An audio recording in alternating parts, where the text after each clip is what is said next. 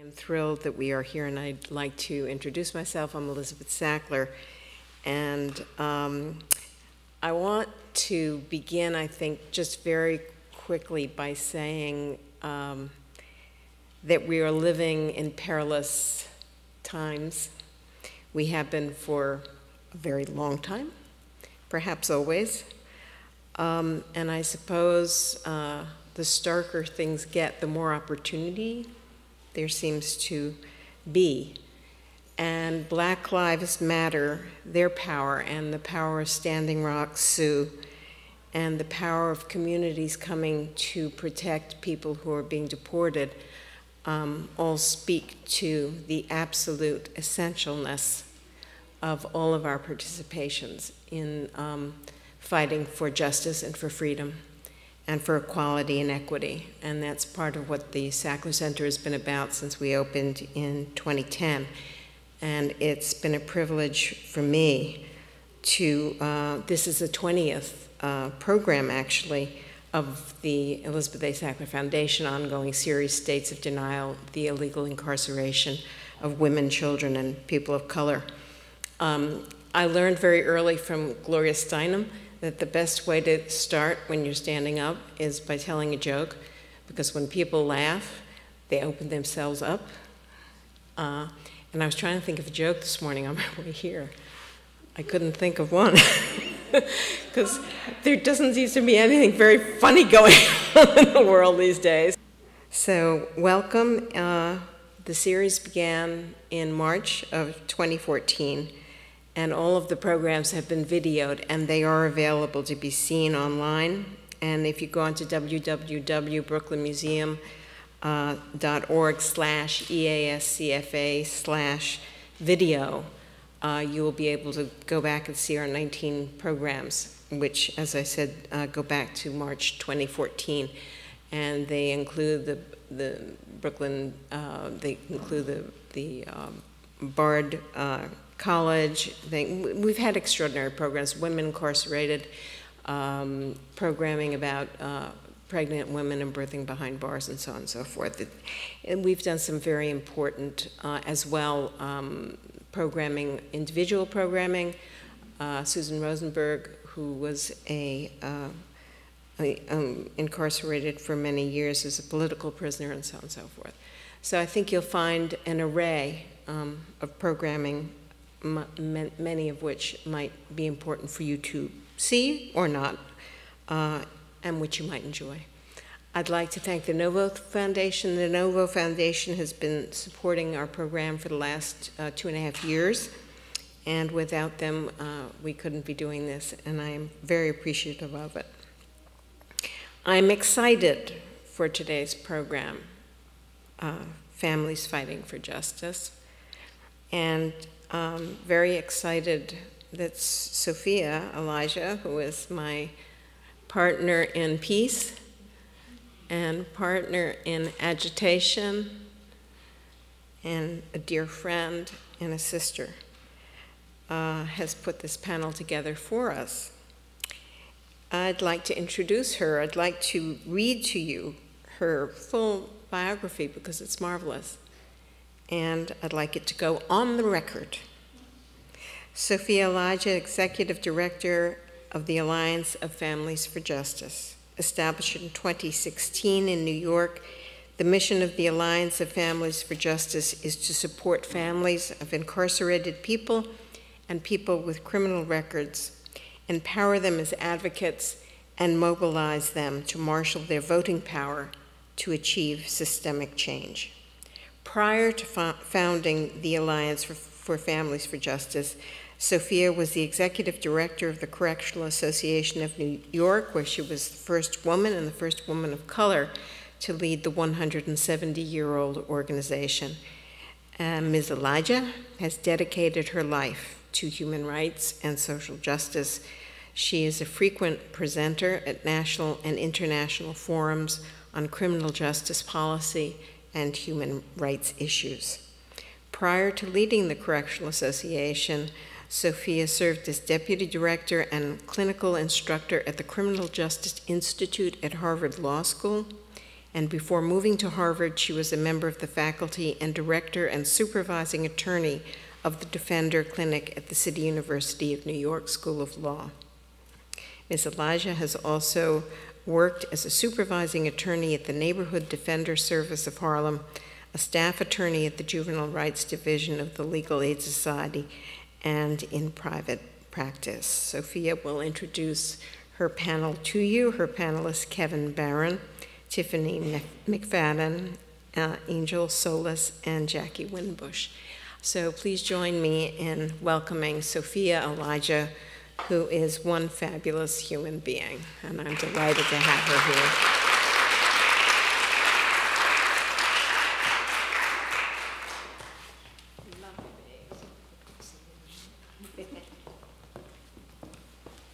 Hi, good afternoon. Thank you so much for coming. I know the weather is really nice outside, so then you have to opt whether you want to go inside or outside, right?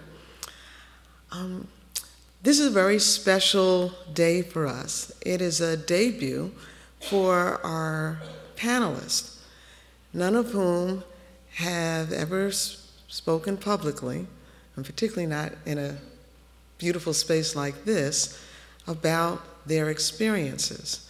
I'm not going to preview for you their experiences because they'll speak to them when they take the stage. But I want to give you a little backdrop. Back in 2011, actually a little bit before I met Elizabeth, I was, as she explained, the executive director of the Correctional Association of New York. And that organization has a very unique posture in the state in that it is the only organization in this state, and one of only two in the country, that has a legislative mandate to monitor the conditions in the prisons and jails throughout this state. And it has been doing that since 1846.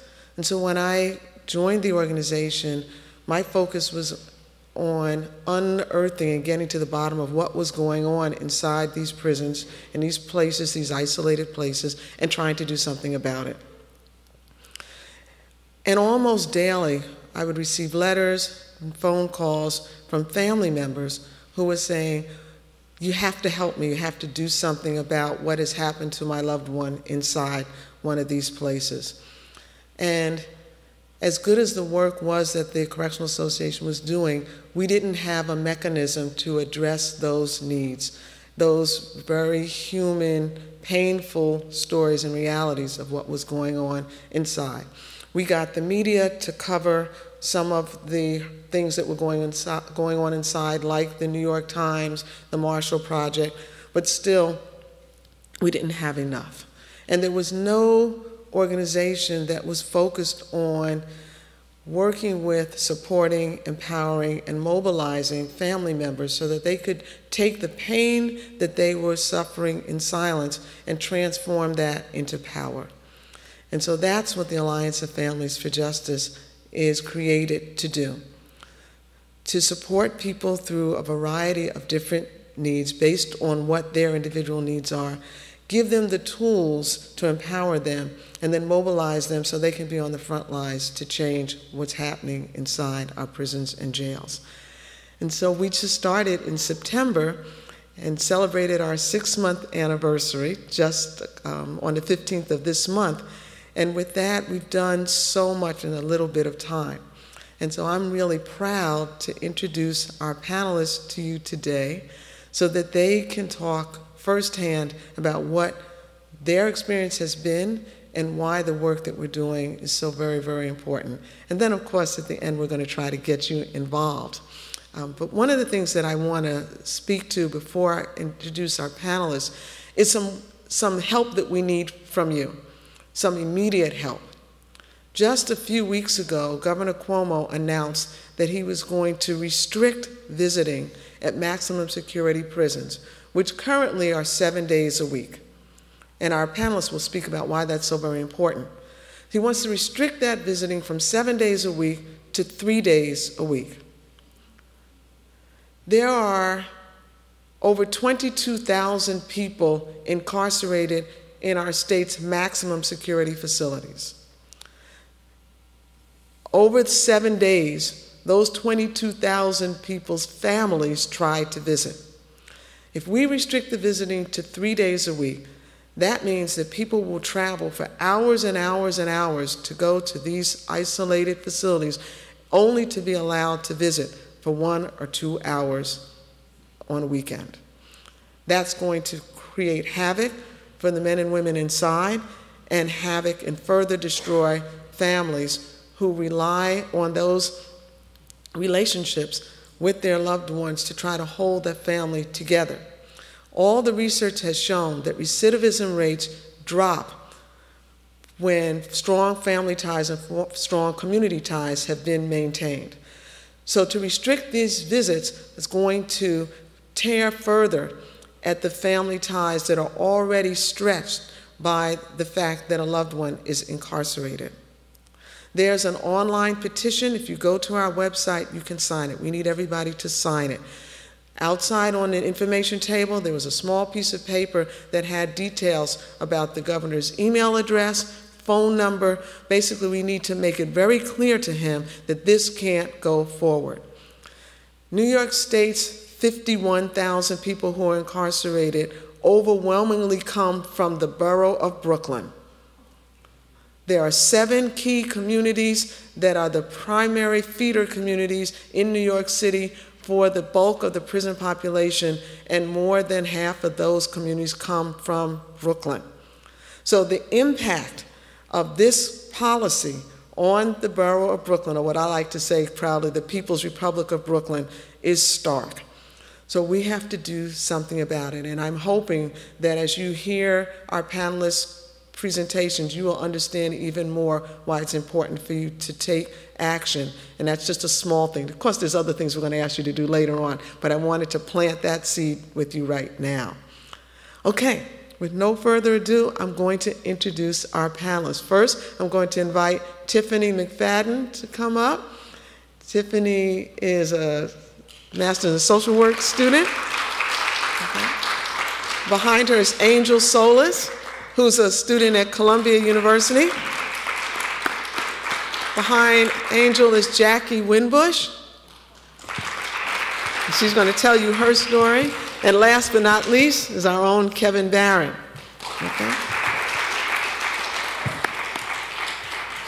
Okay, okay, we're going to get started over here.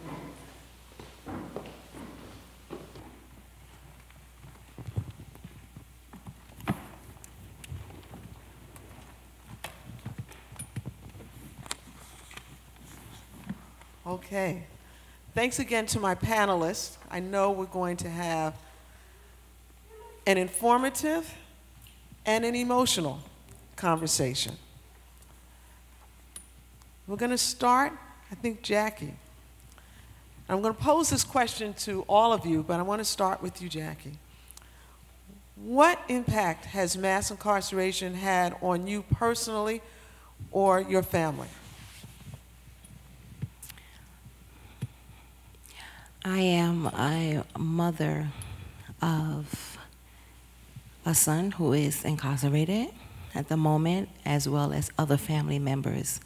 So this is something that's very important to me, because not only has it affected me and my family psychologically, but emotionally as well.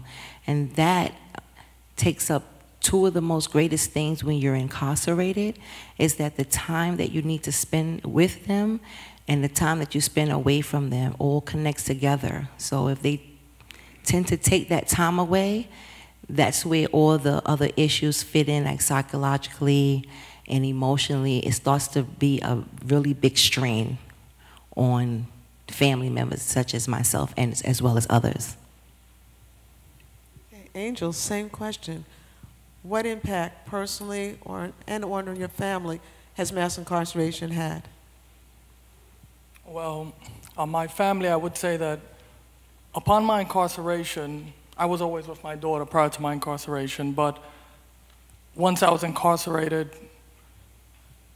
prison acted like a cleaver that just severed me from my daughter, my family, my grandmother, and it was difficult to cope. It was difficult to you didn't have the emotional support that one usually has in freedom.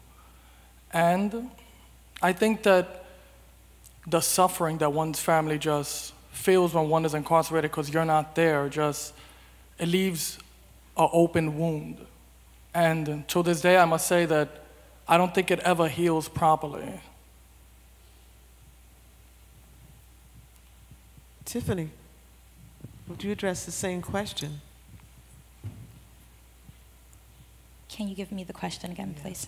What impact has mass incarceration had on you personally and or your family? So, without getting too deep into detail, mass incarceration has impacted 3 generations of my family, being my mother's mother, my mother, and my younger brother. Pertaining to the relationship between my mother and I, it was her being incarcerated was or has a lot to do with the reason why she was absent in our lives.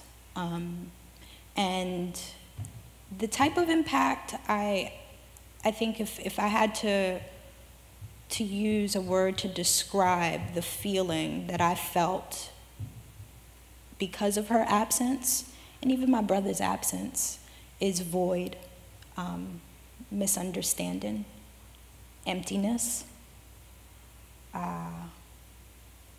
disconnection, and sometimes, as Angel said, shattered bonds. Kevin, the same question. What impact has mass incarceration had on you and or your family? Well, mass incarceration had a devastating effect on me and my family. When my wife went to trial and she was convicted,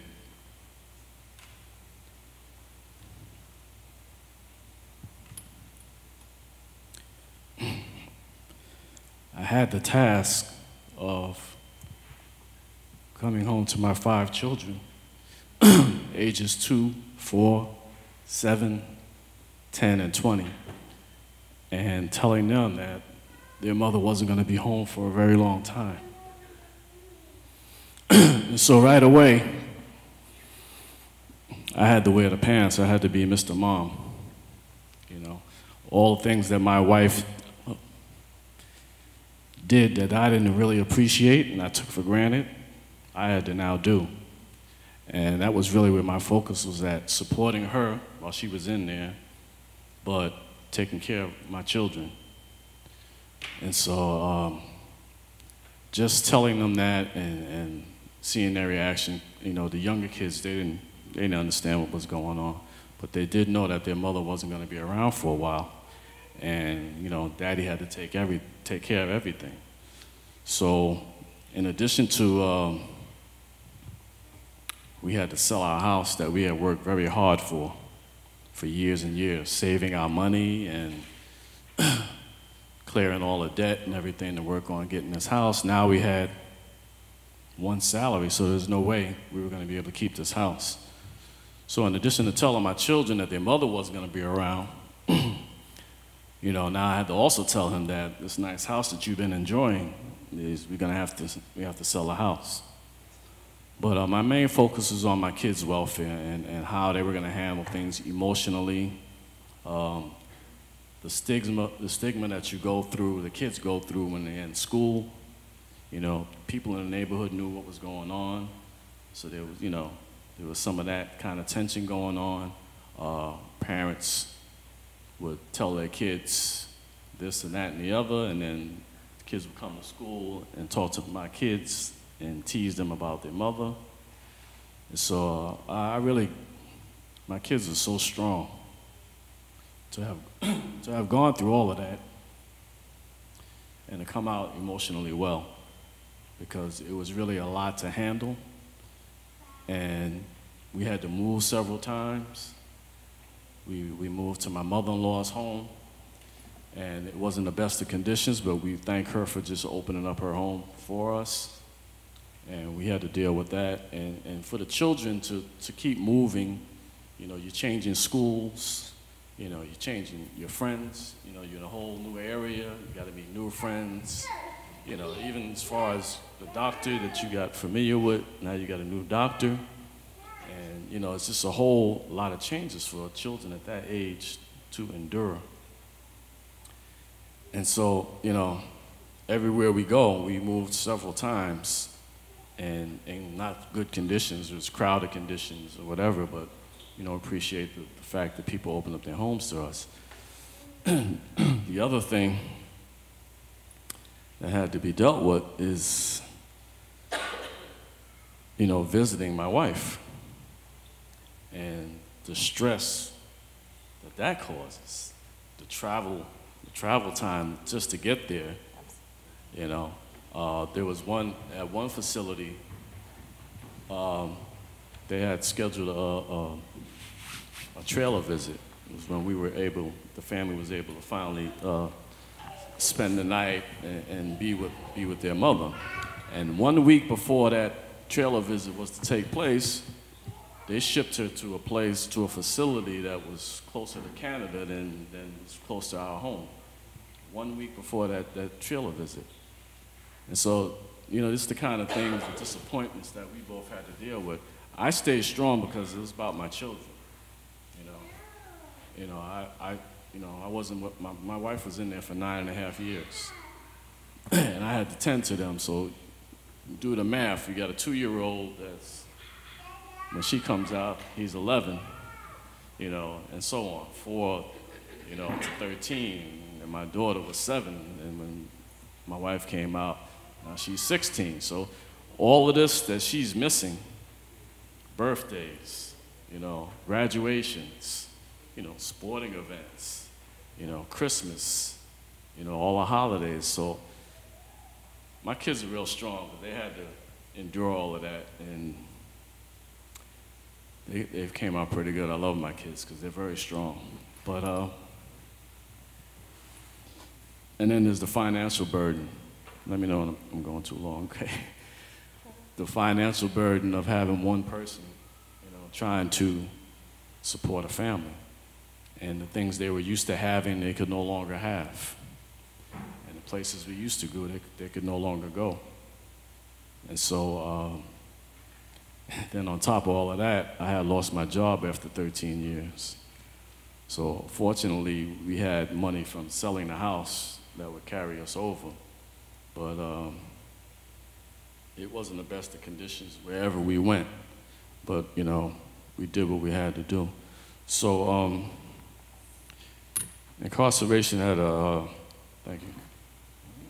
My wife's incarceration had a real serious impact.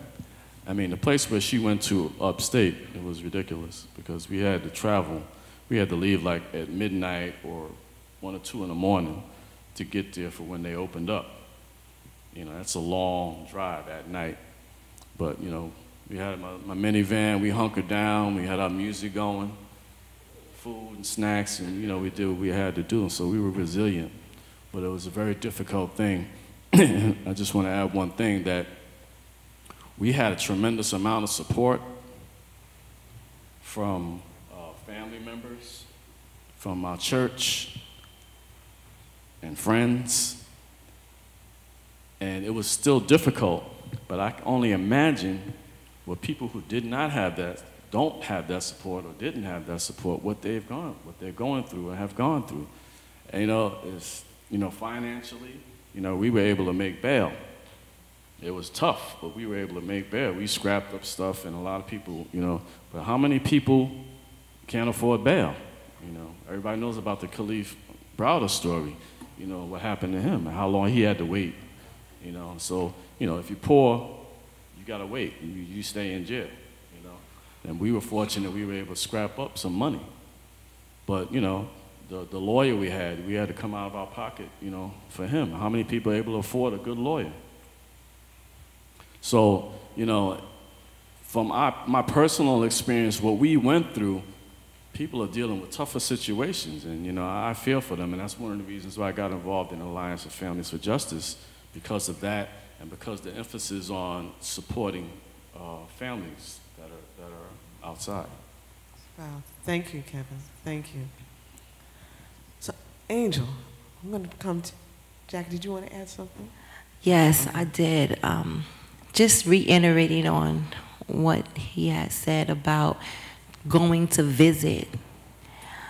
That's one of the reasons also how I got involved into being where I'm at now, because that's a very challenging thing to go and visit your loved one and take a 6 or 7 hour drive somewhere where you have to get processed for another hour or two and then stay another 6 or 7 hours to know that during that process you're going to have to leave that loved one or take your siblings or family members, such as myself have to do, to where your family member or sibling who's never been in jail, who know about it, have the knowledge, but now they have to be subjected to going up there and visit.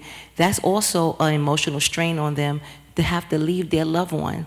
So not only are they would they be taking away a lot of things from half of a 7 days a week to 3, but it's also separating us even more so because we are the glue as a family member that goes up there and give them the support that they need to stay stabilized in some kind of form or fashion. So if they take that away and minimize it, not only would it open up doors for other things, for maybe another acts of criminology, issues that may go on, it could cause a real big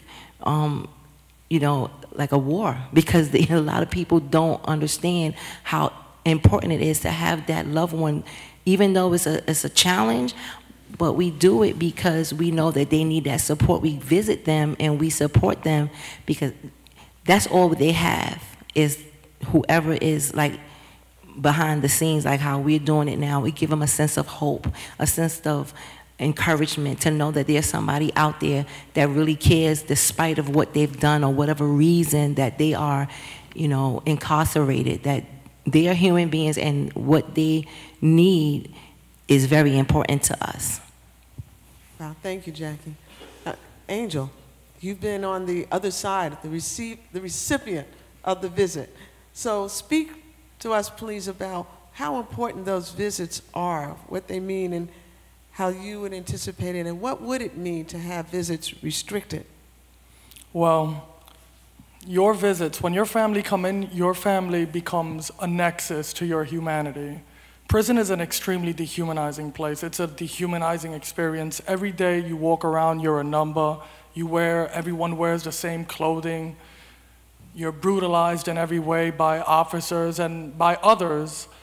And the opportunity to see your family or your friends, which are synonymous with family, it's your connection to society, that reminds you that you are still human. It reminds you that you're still loved. It reminds you that there's a reason, there's still a purpose to restrain oneself. But from my observations while I was incarcerated, I've noted what happens to individuals when they don't have that contact with the outside world, when their family, for whatever reasons, whether they're economic or just any other ones, just don't come to see them, it destroys them. They walk around dejected, they're more prone to violence. They don't see themselves as human. They embrace the fact that, whatever, no one wants me, I'm an animal, it doesn't matter. They don't hold themselves to the same standards as those that have visits to restrain oneself. One of the things that the institution uses to punish one if one commits an infraction is that they will take away your visits, your right to see your family. If no one sees you, then there's no deterrent. That's just one less deterrent. You don't care, because why should you care if no one cares about you? On another note, even when your family sees you, which is a beautiful thing, it reminds you of your humanity. The institution still has things in place to make you forget it right afterwards, because as soon as they go through them doors and you go through that heartbreaking moment in which, who knows when's the next time you're gonna be able to see them, you hear the CO's voices once again, everyone in line, on this side, this block, walk in, then you're stripped naked. And in that stripping, it's almost symbolic. You're re-stripped off that contact, that humanity, and you're once again back inside of that institution. Wow, that's very, very, very powerful. So I want to switch a little bit. Each of you shared a really personal reason or a personal experience to how mass incarceration has impacted you. I want to now know, since I'm assuming none of you knew each other before the Alliance of Families for Justice, right? We didn't just show up at a club and grab you. So let's start with you, Tiffany. What is it about the Alliance of Families for Justice that resonates enough with you to take time after work, after all your other responsibilities, show up here on a Saturday to get involved with what we're doing? Oh yeah, most definitely would love to talk about that. I am a family justice advocate. I believe in fighting for families. I believe in fighting and pushing for families to be reconnected. That's where a lot of my advocacy work comes from, where I started at an internship. My passion stems from being impacted by the child protection system. I was in the system from the time, I believe, I was 4 years old up until when I aged out at 21. And so because of that system and what it did to my family, how the system showed no empathy, no care, no need, no desire to work with my mother in any capacity to rebuild those bonds, I knew that I had to get myself to a place where I had to do the work. Because throughout life, I kept coming into contact with other former foster youth that were going through the same thing. And folks were aging out of the system with no connection. And the image that would come to mind was, kind of a lone animal just roaming. And I know, just based on science, based on biology, our design is that we're social beings. We thrive in connection. We do not thrive in isolation. We don't thrive when we're not a part of a healthy support system. So that connection, I believe, I see when I came to the first community meeting at AFJ. And Sophia, your outreach to folks is nothing soft. When you put out that arm, when you reach out, it's a call. It's a call to action. It means something. And so when I saw that and when I sat in the space, I said, this is where I can start the next chapter of family justice work. And so that's a little bit of how I got into the work and what I saw at AFJ. Hey, Kevin, you navigated your journey with the support of family, fortunately. So, and your wife is home now, right? Beautiful. So that's quote unquote in the past. So why does AFJ's work resonate with you? Because I think what's going on in the prison system has had a tremendous impact on our communities. And I don't think it's in the forefront of enough people's minds. We have like an abundance of issues, raise the age, we got the situation going on in Rikers, we got recidivism, we got the mental health situation going on.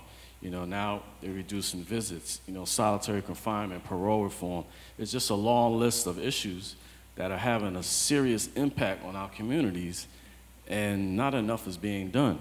So when I heard about your organization, and particularly for me, when you emphasized the support for the families of those incarcerated, that piqued my interest right away.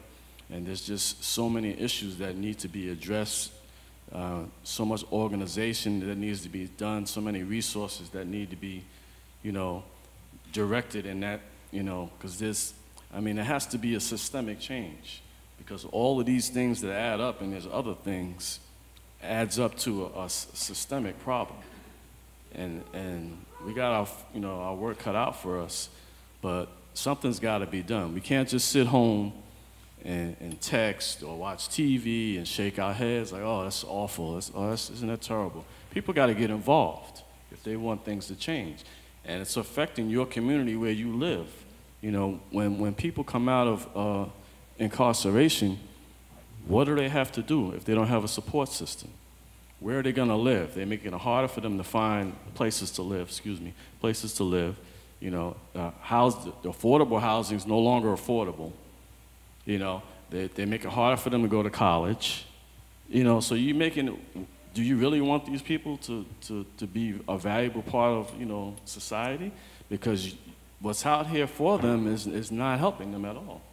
So there's not enough services, there's not enough help for people that are coming out. You know, mental health issues, counseling, financial issues, employment. Even though we got the ban in the box thing taken care of, there's still employment issues. They're gonna have to go on interviews, and where were you the last 9 years?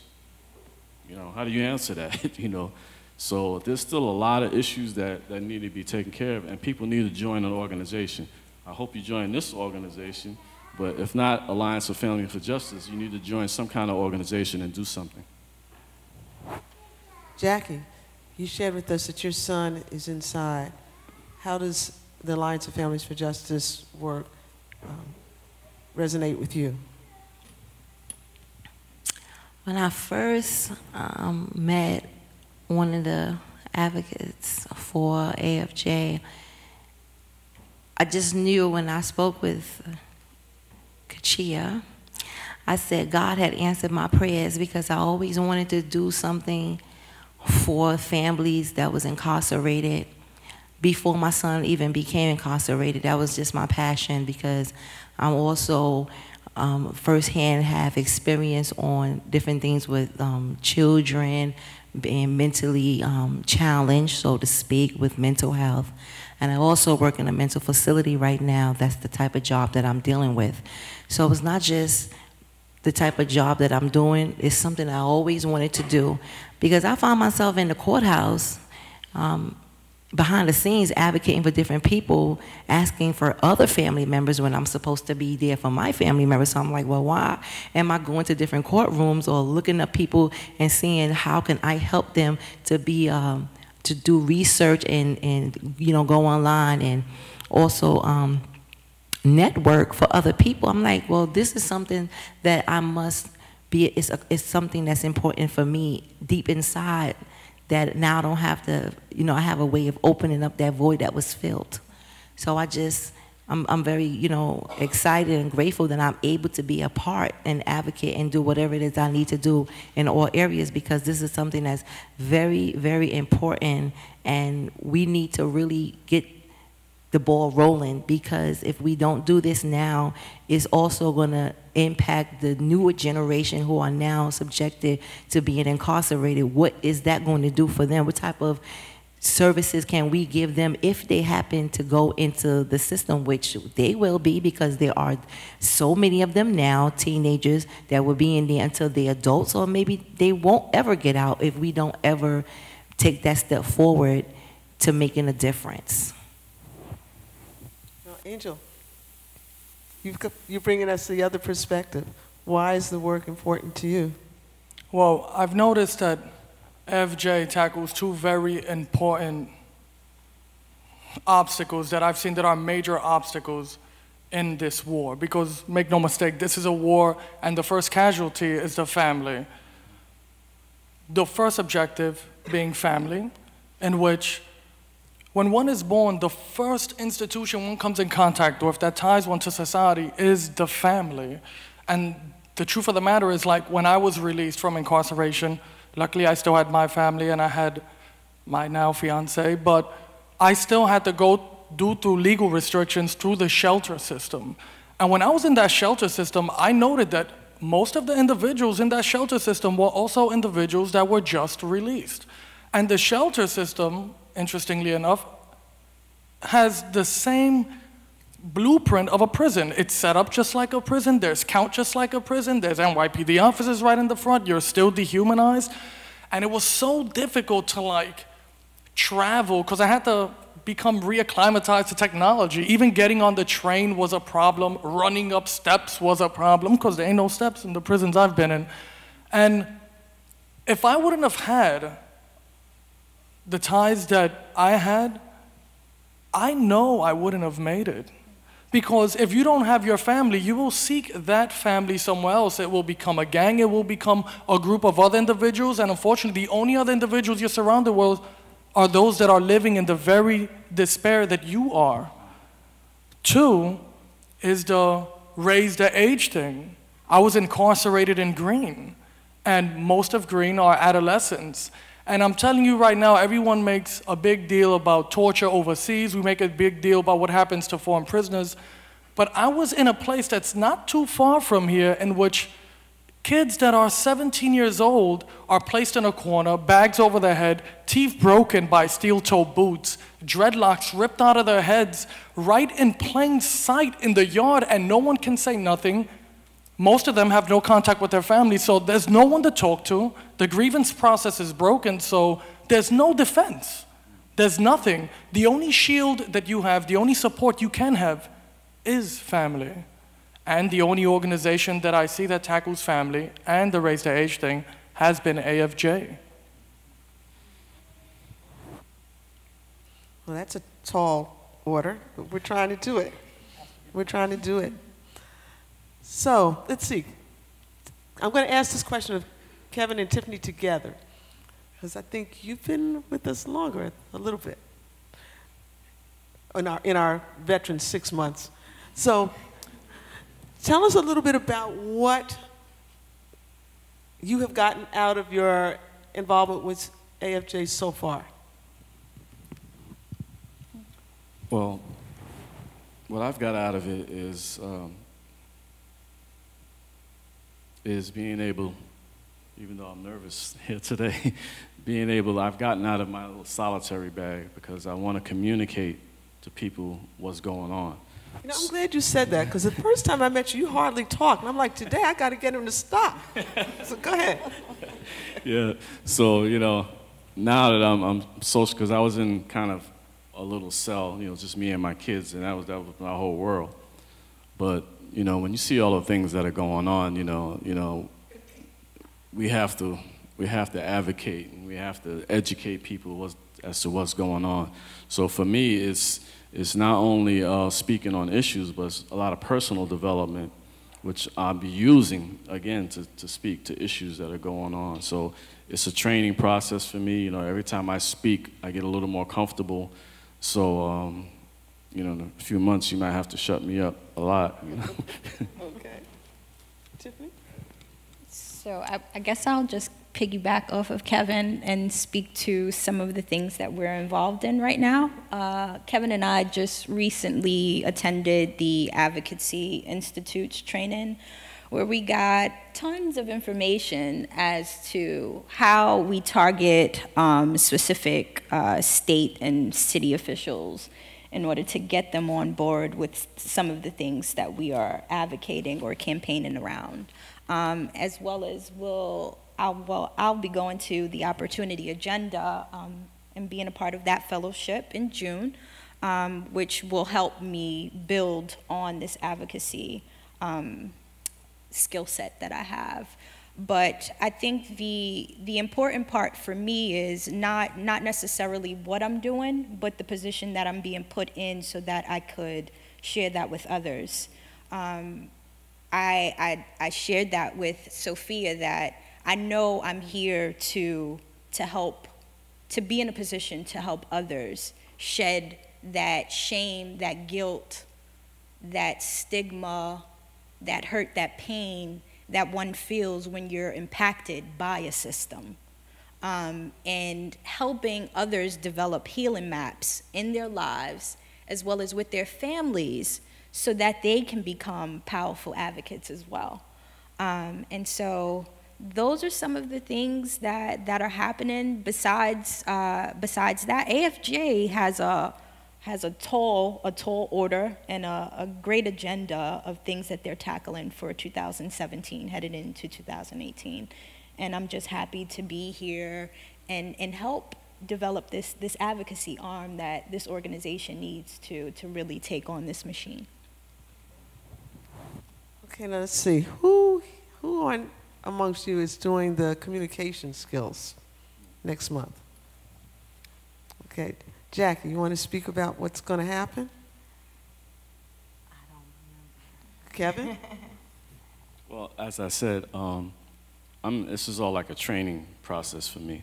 So the more I learn about how to communicate, the more people that can be reached, the more people can join our organization, the more people can help in the things that we stand for and that we're fighting against. So any kind of training, I'm just a sponge. I'm ready to, soak it all up and try to be the best person I could be so that I can help others, be the best person they can be. Okay. I'm going to do one more question, and then we're going to, where's Claire? I've lost her. Is it time? Almost? Okay, I'm going to do one more question, and then we're going to watch a short video clip before we do questions and answers. Oh, this is my favorite question, of course. Okay, so I don't know who wants to go first, but why should our folks in the audience and those who didn't know they were supposed to be here today get involved with the Alliance of Families for Justice? Well, to me, I told you we can't get him to stop talking. Go ahead.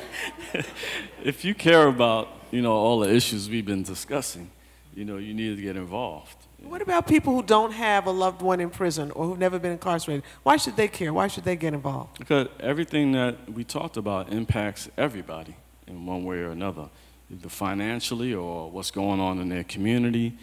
So it impacts everybody, whether you have someone incarcerated or not. You're going to feel, the pain of what's happening in society if it's not going to be addressed. Jackie? For one, I think that, well, actually, I'm 100% sure that whoever do not have a family member, if you just look deep inside of yourselves and look beyond the fact that, yes, they are people who are in prison, and yes, they have done certain things to have themselves there, but they are still, at the end of the day, a human being, and if their human rights are being taken away, it's just like if someone give injustice you and you're not incarcerated, but you live in the same world, but you're just not behind bars, that you can help them still be able to be a productive person when they come out, so that you can have services so they don't have another re-entry of going back into the system, because it is a revolving door. It's set up for that way. It's designed for them to come back because there's no services, there's not enough assistance for as us, the people who hasn't been involved. So if you just look beyond that and say, what can I do to make a difference to help someone to get back to being a productive individual in the world, then this is the reason why it's now to get involved, because what we got ahead of us is so much bigger than what reason that they became behind bars, because it could be a numerous of different reasons that they're there. So it's very important to get involved, because their future still matters when they come out. They still have an opportunity to do something with their life. Angel.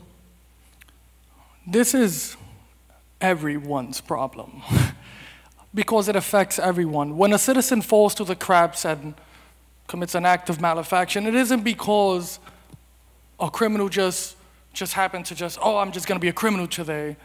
It is a process in which society has failed that individual. There's not a single individual in here that is himself because of himself, but we are constructed by our context. When it is our duty as citizens, as brothers, to lift someone out of that crack when he falls. Because when we ignore that individual that falls to the crack, ultimately it will affect us. If it doesn't affect us directly by us living in that context, having our children see these acts and whatnot, and then ultimately becoming perpetrators of these acts, then we are the victims of those acts. And then we look at in our victimhood, we're like, oh, look what just happened to me. We need harsher sentencing, or we need harsher this. But the fact of the matter is, it all could have been fixed had we taken a different approach, had we tried to humanize the individual, had we built stronger family ties with that individual.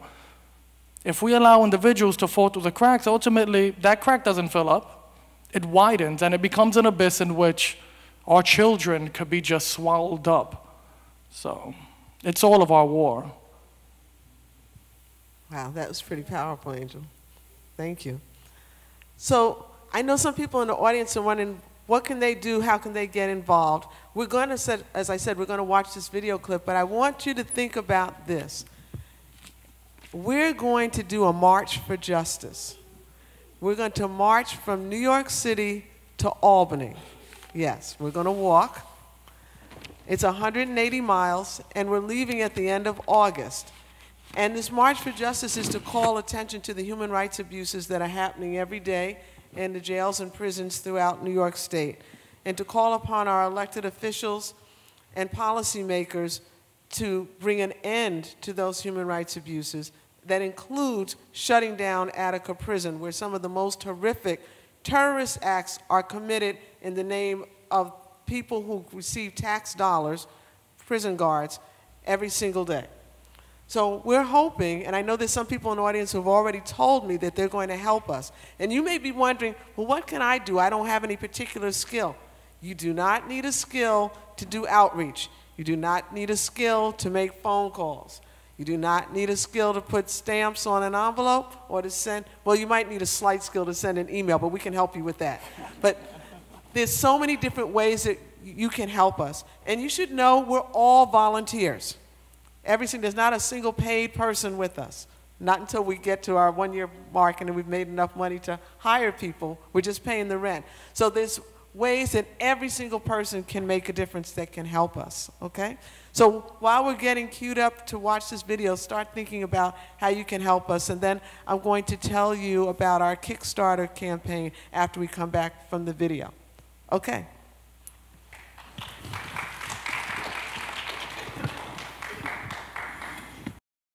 Our incarceration rate is 4 times higher than China's. Think about that. There are more than 2 million people incarcerated in the United States and more than 50,000 people incarcerated in New York State.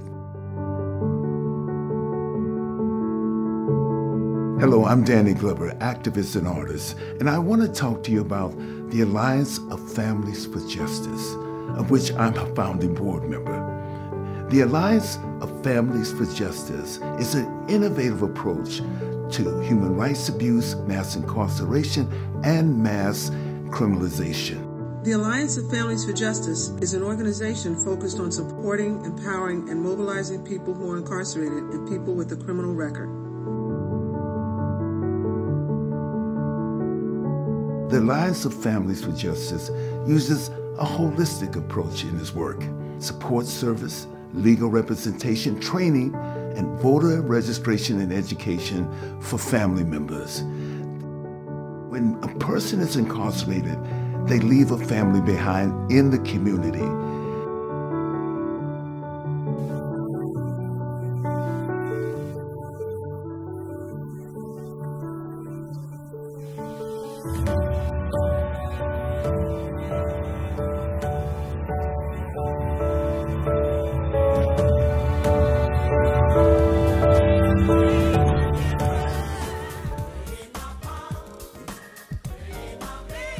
What makes the Alliance of Families for Justice unique and different is that we take a civil rights proven model and match it with technology that we have available to us today. And we get proximate with the families and people who have criminal records and enable them to have a voice in policy making and decision making.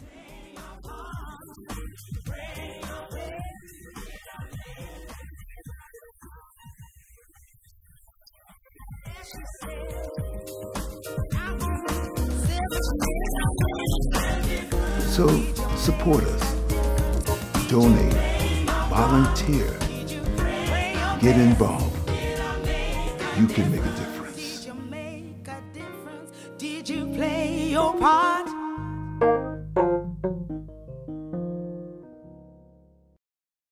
So, people who have questions, please go to the 2 mics at the side. And as you're doing that, I hope everyone got some of the handouts that we had on the table out there. One of them has our new logo on the top, this piece, and it talks about our Kickstarter campaign, that we need you on April 1st. Yes, it's April Fool's Day, I know. On April 1st, we need you to go online, donate, tweet, post on Facebook, encourage people to support this effort, our March for Justice. Now, I will tell you I'm very tech challenged, so I don't understand why we have to all do it on the same day, but our communications people tell me that we have to do it on the same day. So mark your calendar for April 1st. If you didn't sign our sign-in sheet outside, please do so, because we'll send you a reminder that on April 1st, we want to do this Kickstarter campaign, so we'll have the seed money for our March for Justice, okay? You might say, well, how much can it cost to do a march? At bare minimum, we have to give people food and water, okay? So help us get that March for Justice going. And with that, I'll stop talking because we have a question coming. Thank you. Hi, my name is Christina. First of all, thank you for coming here and speaking and sharing your stories. I'm nervous speaking on a microphone, so I couldn't even imagine what it's like to sit up on a stage and do this, so thank you. So my question is, so when formerly incarcerated individuals are released from prison, I've often witnessed the process of getting back into society. These same individuals often want to disconnect themselves from their time in Iraq, as I like to call it, not wanting to be associated with it or not wanting to relive it. I have a strong belief that these men and women are an essential part to this advocacy. Given the obstacles that they have, how would you recommend them getting involved in this important work? Who wants to go first? Tiffany, I see you're getting ready. Go ahead. I don't know. I took some notes, and I don't, I have to do this shameless plug. That's one of my best friends, Christina. And just in terms of having worked with parents affected by the child protection system. Now, when one comes into contact with parents who have had,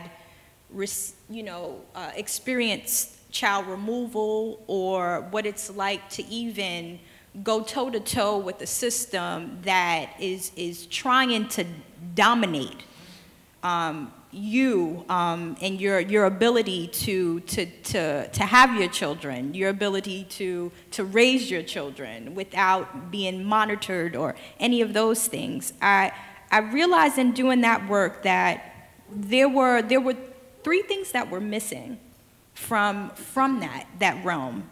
It was connection, right? So if there is no connection, then what do we have? We have disconnection.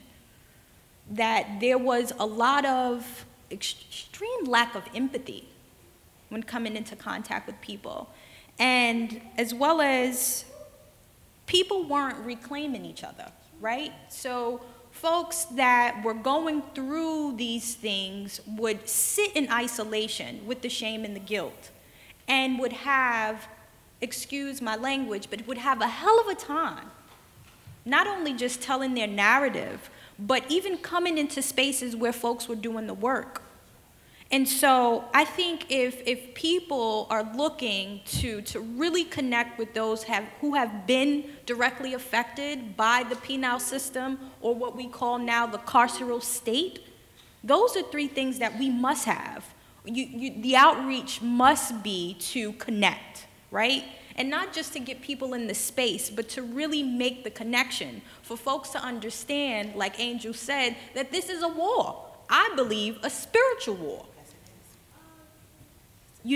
And to have them see that it's their voices, their bodies that need to be on the front line.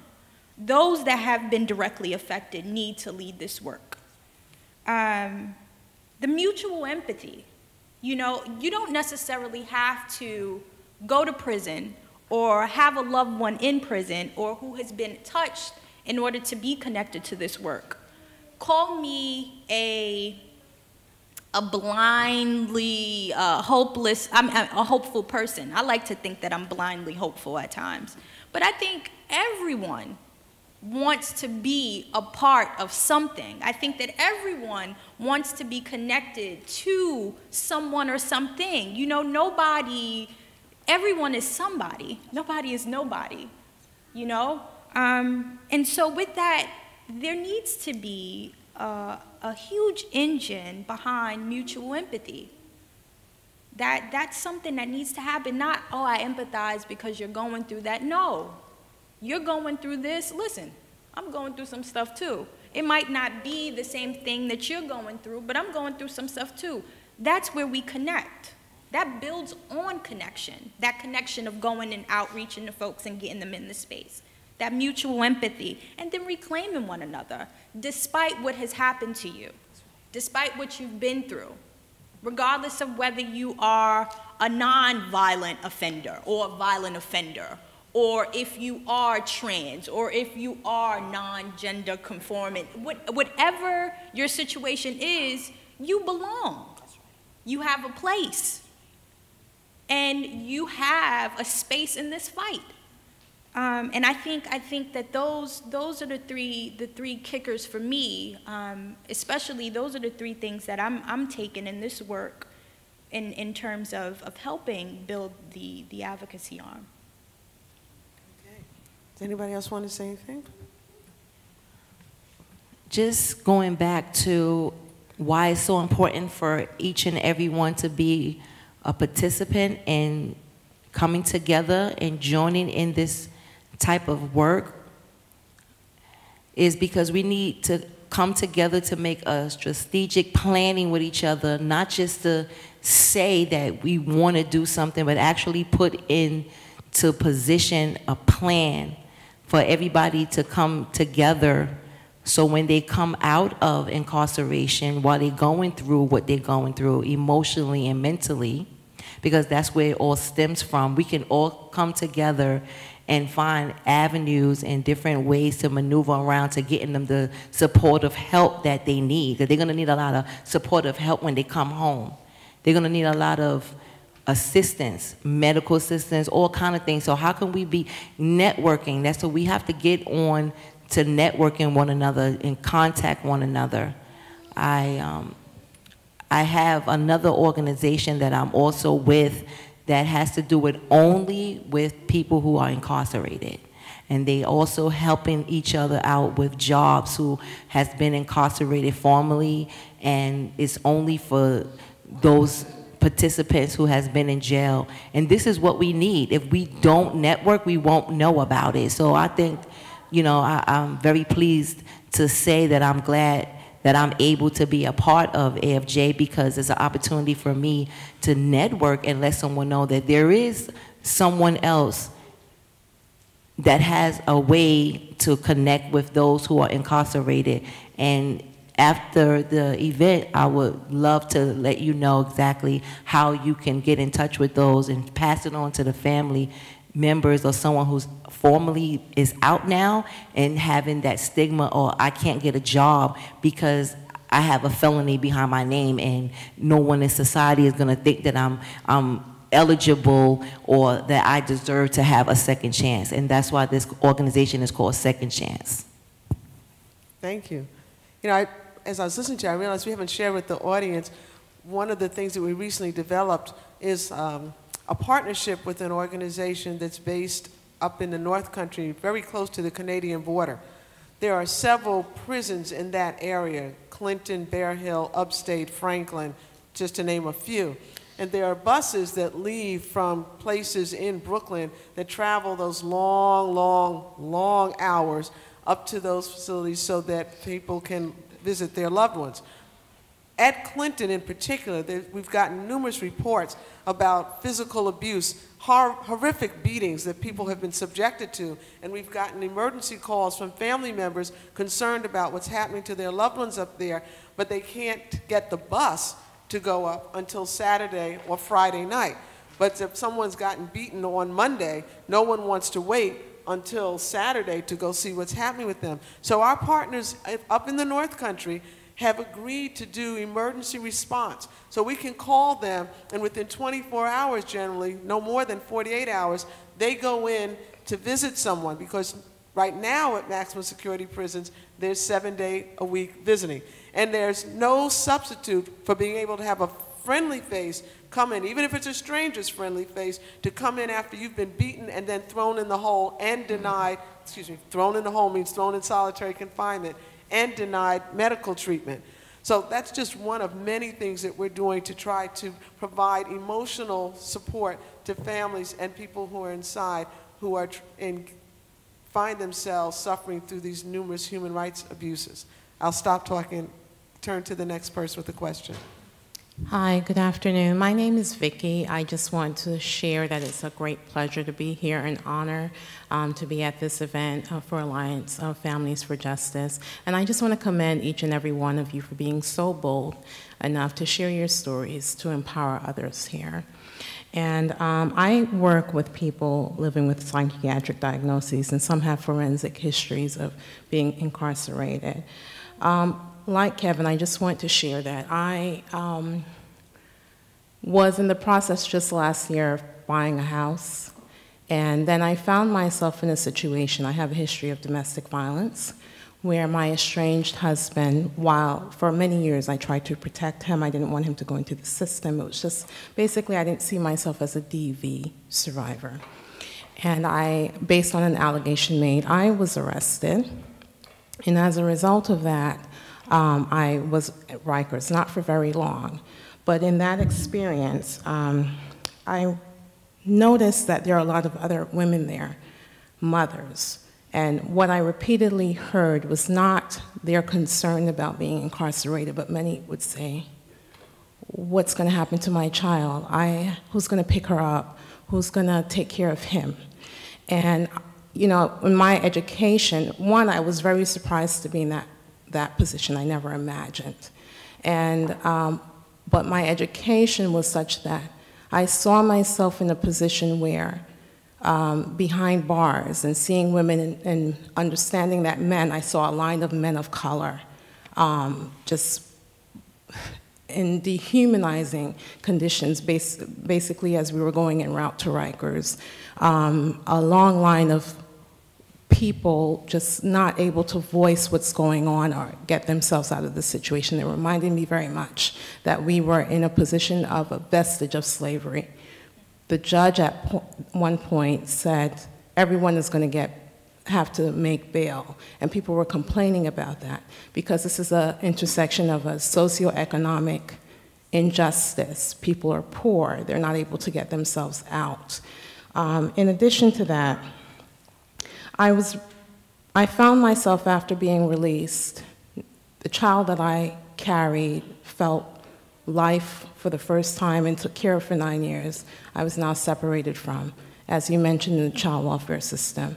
And I realized very early on how the verbiage, the language mirrored what goes on in prisons, visits, children being paroled to their parents.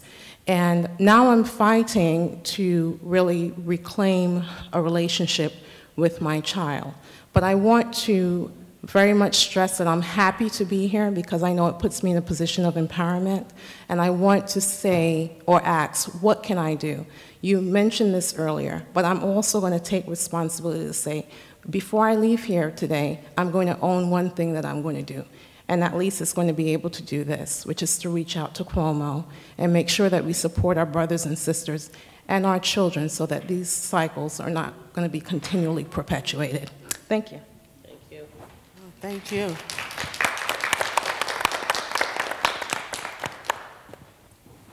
Anybody want to respond? I don't want to take up too much space, but I think there's power in knowing, and I'm speaking to Ms. Vicky, there's power in knowing that people are working diligently to rebuild those bonds. So never feel discouraged or hindered or shameful or guilty for what happens. Things happen. I used to tell the parents all the time, and I'm sure because there's a parent sitting in the audience that is familiar with my work, Miss Eva Santiago, can tell you that one of the things that I would tell parents is always know that this system, meaning the child protection system, and now even the penal system, it makes it hard for you to do two things at once.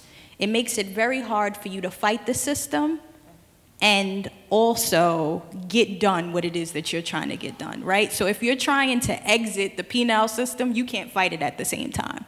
If you're trying to get your kids back, you can't fight it at the same time. But you can find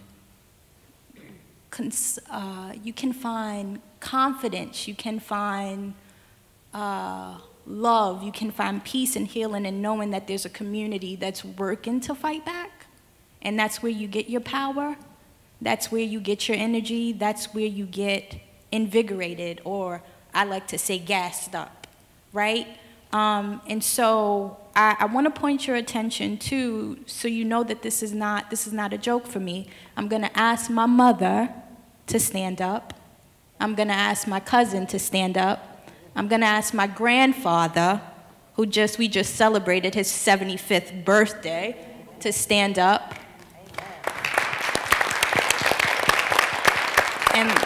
And say that this is the most important social work that I've ever done in my life, was putting those bonds back together again. So do what you gotta do, and you know that I'm here, so I could totally support you through the process.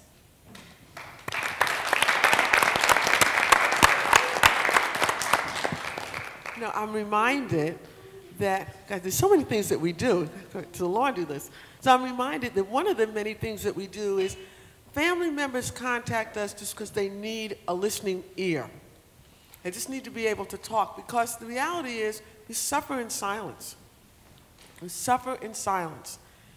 And so I want to recognize Miss Lily, you stand up, who is a social worker from England, right?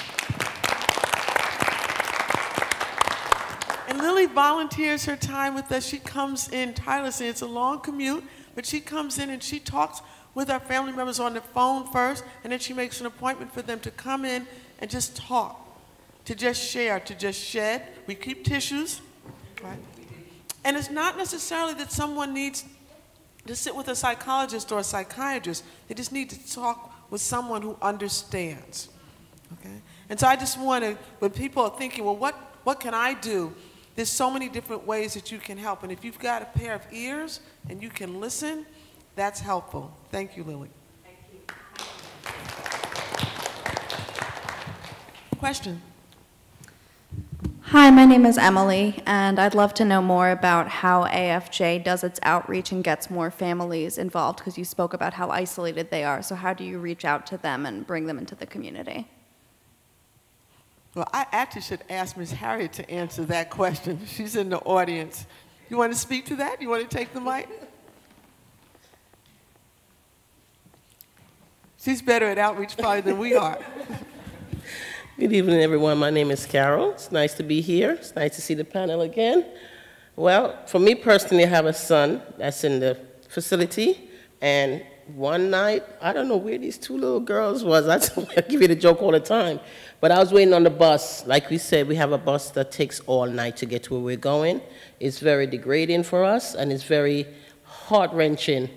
And when we get there, we do not get any respect from the correction officer. That's another problem we have to go through also.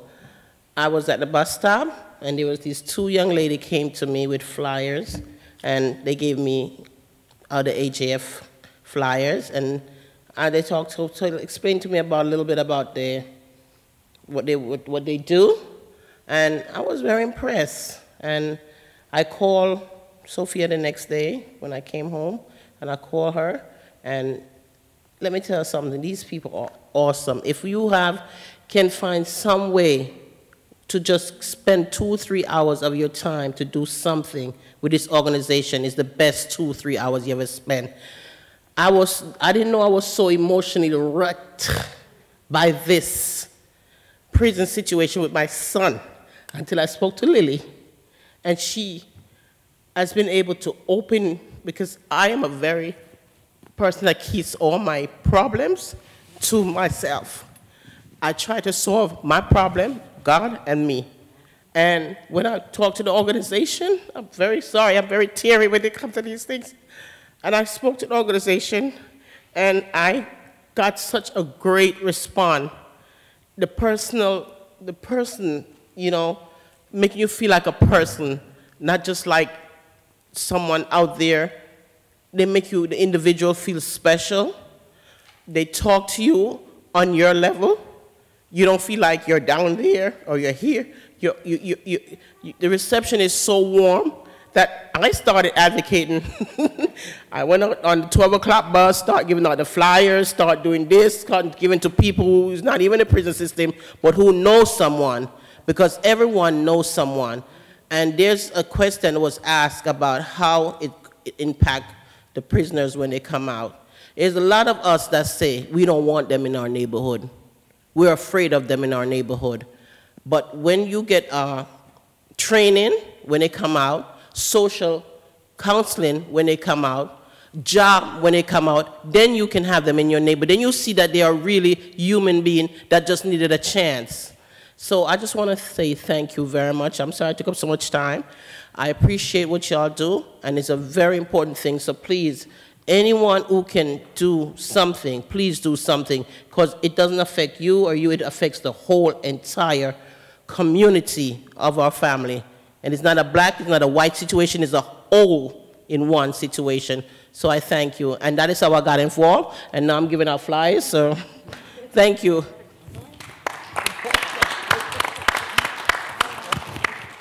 I just wanted to talk about, I remember these bustings where you were getting people for voter registration. And that is so important, politicizing individuals.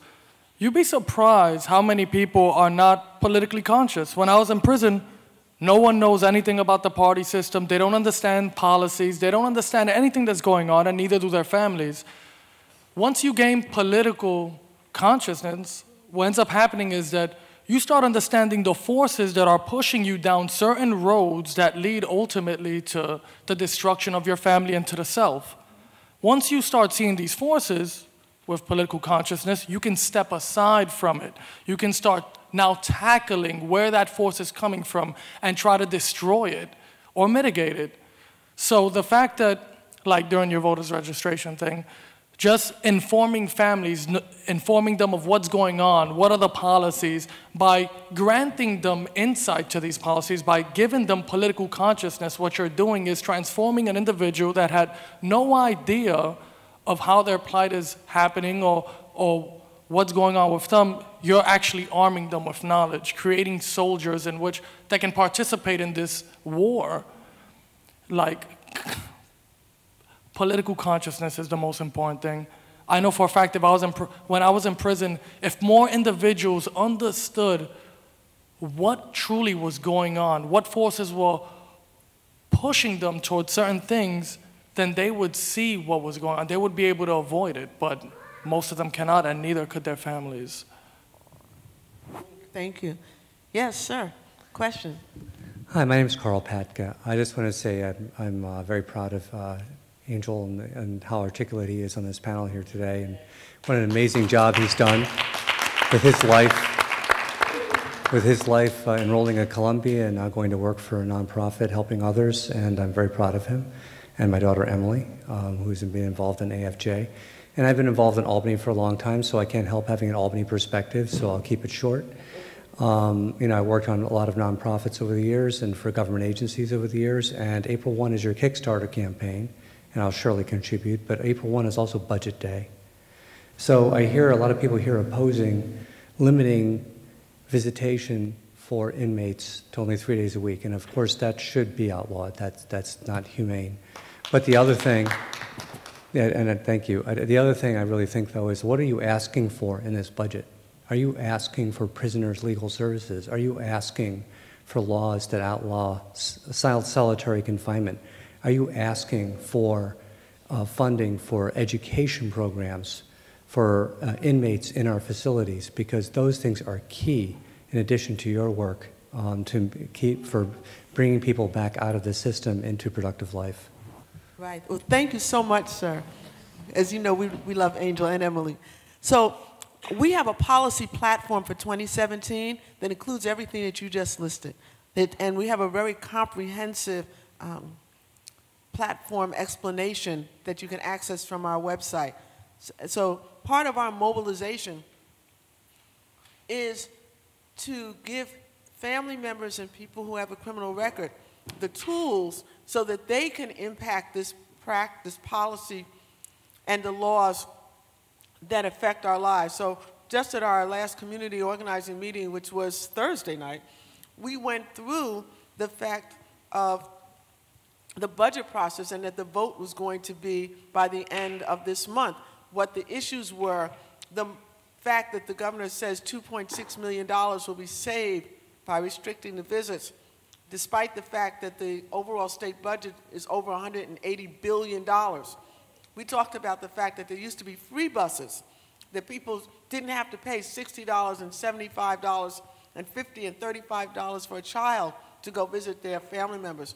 We talked about the fact that the family reunification program should be expanded, not limited, that it shouldn't be determined based on the nature of your crime, something that you can't change. So we do a lot of education of people on a whole spectrum of issues that are key to the budget and also that are key to policy, so that our people, our advocates, are well educated on all the issues that affect families and people who have a criminal record. So thank you so much for that question. I am fighting a bad cold, so, which you can probably hear, but I'm not going to stop talking. I think we're almost out of time. So I want to do two things. One, I want to recognize and thank my dear friend Elizabeth Sackler for making it possible for us to have these kinds of forums, and she's been diligent and relentless. And if you know anything about Elizabeth Sackler, no is not in her vocabulary, okay? So can we all just show a round of applause?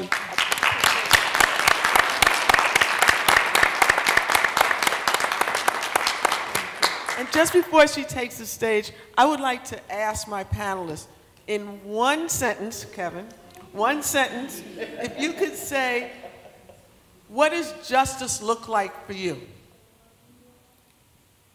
Who wants to go first? If we're fighting for justice, what would it look like if we're successful?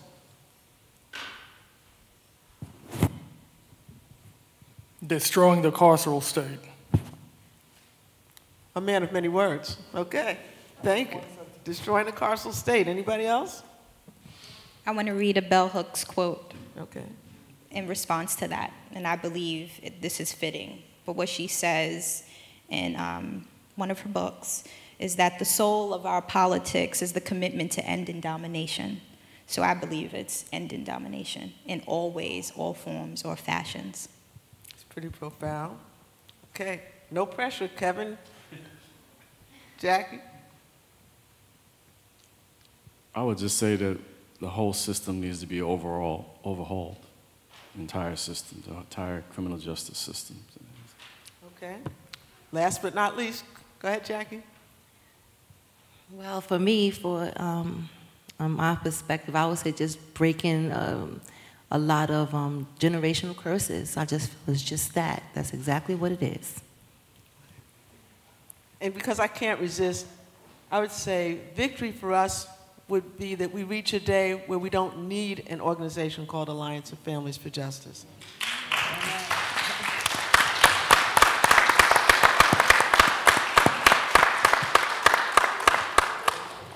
Sophia, thank you. Thank you for your organization. Thank you, panelists. This was very moving. I have to say, Angel, it's interesting what you're talking about politics.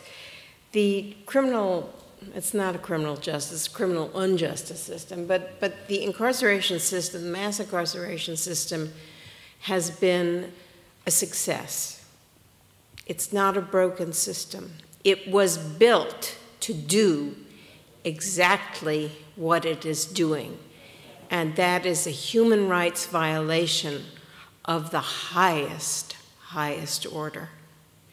And it's so painful not only to know that it was built, it started in the 80s, as you may well know, and privatized prisons now are being built and expanded upon because of this new regime.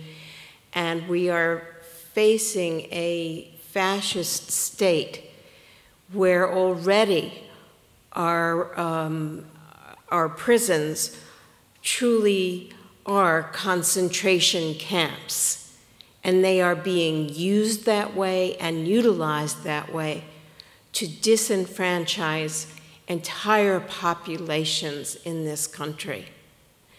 And how we are going to take that apart is part of what Michelle Alexander and our wonderful Angela Davis, I mean, all of us think about this all the time. How do we do it?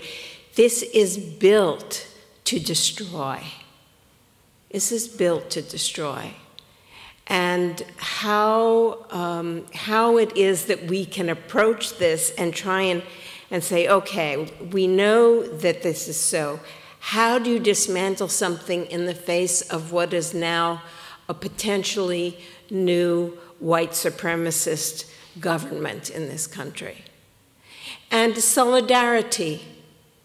There's intersectionality being discussed, privileges being discussed, solidarity to recognize what is being done. The stories you've told and what you have witnessed in terms of people being abused behind bars, it's unacceptable. It's unacceptable. So I want to thank you, Sophia, because you have devoted your life to this. And I want to thank you for the Alliance and for all of you who have the strength, having either been through it or having family members or children, and having the strength and coming out the other side and saying, okay, we're going to make a difference, we're going to change this, because this is not all right. It's just not all right. So bless you all and have a very nice weekend. Thank you very much for coming, and Sophia and panelists, thank you for sharing your stories so beautifully. I really appreciate it. Thank you.